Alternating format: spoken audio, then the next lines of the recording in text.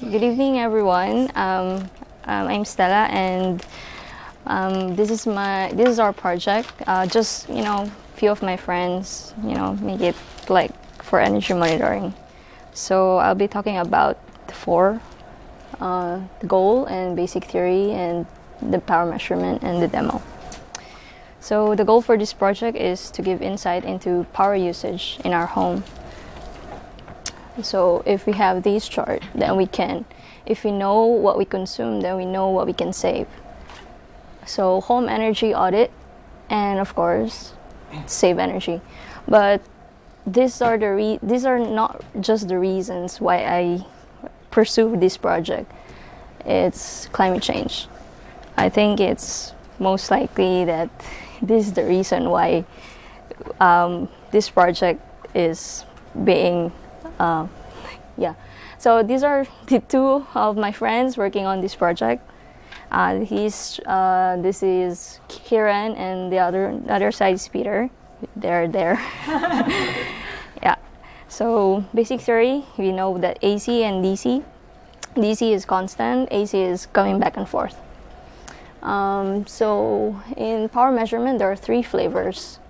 This is the apparent power, reactive power, and the real power. To fully understand this, I think this is the best analogy. You have a mug. So your mug is the capacity of your equipment, and the beer is the stuff that you want. This is the real power. Oh, the stereotypes, just because we Irish are known for our beers. Oh, I'm being kicked on. So the foam is actually the reactive power, which does not do any work on the system. For inductive load like motors, reactive power is much greater. So for instance, you have a motor rated as 200 kVA at 230 volts. If it's fully resistive, this is the amps. But if it's inductive, it takes 108 extra current, which goes into the magnetic field of the inductor. It magnetizes the motor, which causes reactive power losses. So, of course, we want to maximize the power. So the right one is better than the left one. Stella, I drink brandy. Yeah, I'm a beer person. I drink beer. So just the basic. So to measure power in here, we just need two parameters. Actually, this is the first iteration of this project. We don't really mind precisions for this one, so it's just power, voltage, and current. So this is the formula. We're only concerned about the two because having one of these, you can derive from those formula. So RMS and peak is. So this is how you measure it using on-shelf equipment. But yeah, warning for the voltage measurement, it can kill you. This is the block diagram. Basically, you have a line 230 VAC at 50 Hertz. So the circuit, it has two circuits for the AC voltage measurement and the AC current measurement. For this one, we use the invasive Hall IC sensor. But you can see from there that there is a isolator. It is very important because this one is connected to the mains. So without this, you possibly be dead if you touch anything on the board. And this is your load in parallel. So the circuit, this is just the current and the voltage and current waveforms, that three combinations: leading, lagging, current. So this is a circuit. It's basically a diff amplifier. So from here, for the main AC voltage, we divide it. This is equivalent to 1 ohm. We just get a manageable voltage, current levels, and then we put it into a different amplifier. So this is what you get. So from a larger waveform, you minimize it, and then you rectify it to improve the resolution of your ADC. You can actually analyze this by lifting to a DC, but I think it's best if you use this so you can fully utilize your ADC resolution.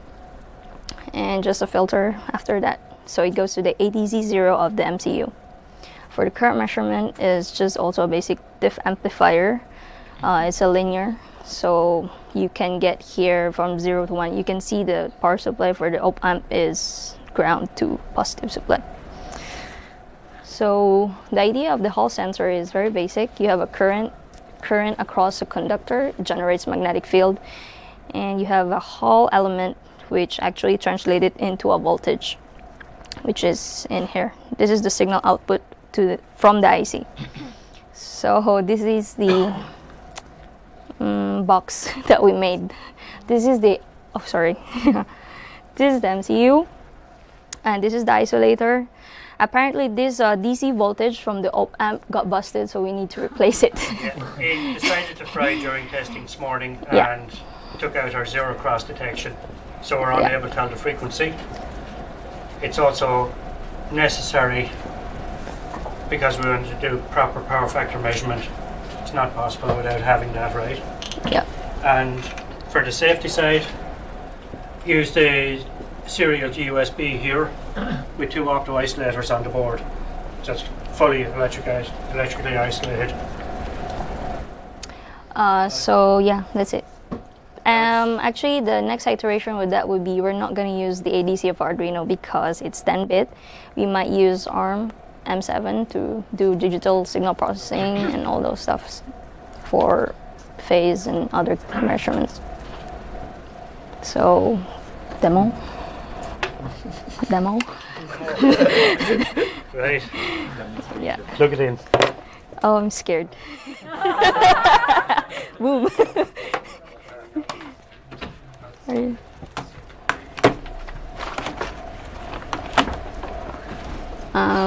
Wait, just a moment. So, questions, guys? Demo then.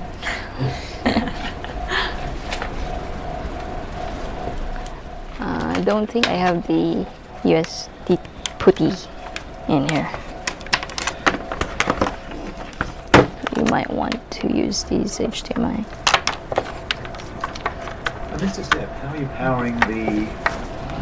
Are you simply bleeding power off to 230 volts for the hot side of that, or...? Yeah, it's powered through a couple of old phone supplies in here, fed from this power lead. Phone supplies, 5-volt phone chargers. Just mashed a few cases, you know.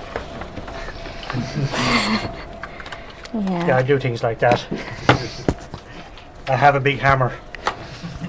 I don't have the axe anymore. Sorry about it. It had to go. Wait a minute, what's done wrong? It's not letting me log in yet.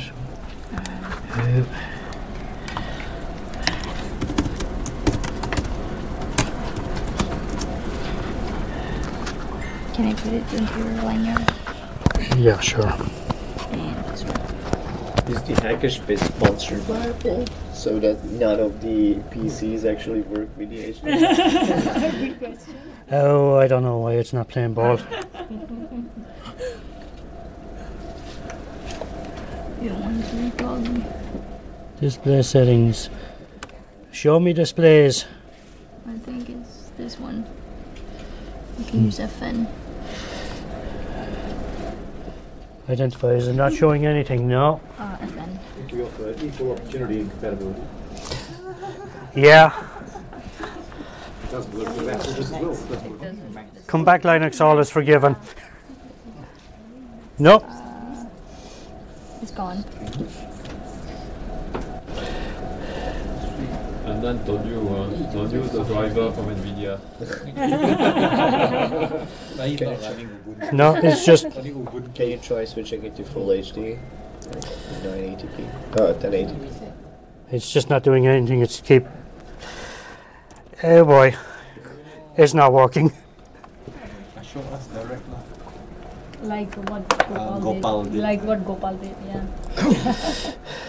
No, it's just not going to play ball with that thing. Oh well. All I've got on screen is just a simple readout of voltages and currents anyway. It's not a huge amount. So, but my laptop's not going to talk to this. 2017. I'll tell you. Got people things to a project. I'll tell you what it is. It's jealousy. It's all this AI and computer intelligence. See, today my programmer needed a new computer, so we got a system with 32 gigs of RAM, and now my little baby is jealous. I'm going to have to bring it down to Simlim and treat it to some memory. It'll be fine. Switch to Mac lab. Switch to Mac? How dare you? We're going to have a seance, an intervention. We're going to pray to the great God Google to rescue you from Apple. Go into the dark side. Look, I'm an Android fanboy. Don't talk to me. My other Android phone's over there in the bag. Anyway, there we go. So that's where we're at the moment with this little device. But it's also got a more serious side. We develop air conditioners, and we're going IoT with the air conditioner, so we decided why not go the whole hog. We're building our own power supply systems anyway, so I thought, well, let's embed the full power measurement so we can monitor power quality. They're going to be used on island resorts using solar power, etc. So we're able to monitor all kinds of faults from there. Like if a motor becomes faulty, your power factors change.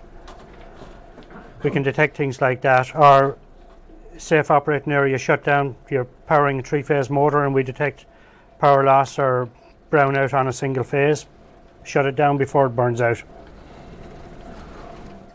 So there you go. And of course we had to drag poor Kieran into the project because he's the guy who's now programming our air conditioners. And that's why we had to get a new computer. Android Studio. I hate Android Studio. Okay, there we go, folks.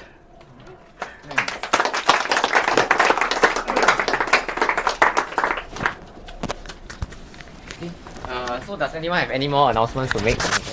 No, but we do have one more toy to show you. Okay, you show.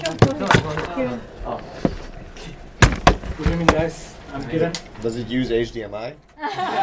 No. So, just an separate display, Arduino Mega, and some probes for measuring our ad count system. It also got an pressure sensor as well as humidity. So, you guys can take a look at it. Okay. And of course, we use shrink tubing to color code the probes. Yeah. And use the color display so we know which one is which. I'm sorry, what computer platform is this inside? It's Arduino Mega. Arduino? Yeah. Oh, Mega. We tested that using one of the lab systems at NTU, and it surprised us. The tolerance on all but one of the probes was less than half a degree across the temperature range between 0 and I think 70 degrees. So it was much better than expected. What kind of probe? Semiconductor? Yeah, they're standard NTC probes. Oh, NTC. Not so good. And the joy of using Arduino and Google nowadays, we're able to Google almost all of the code we needed and just hack it together. Then he put the display code and a few other bits together. So, didn't take long. Now that's the simple one. Our main test air conditioner, it's got 160 of those NTCs in it. It's got 10 STM32 computers, a Nano and an ARM board. Why so many sensors? It's a 330,000 atmospheric water generating unit, and this one's a scientific instrument. So it's a first prototype. And of course, when you're working with a bunch of scientists from NTU, they love data. They love to torture me with data.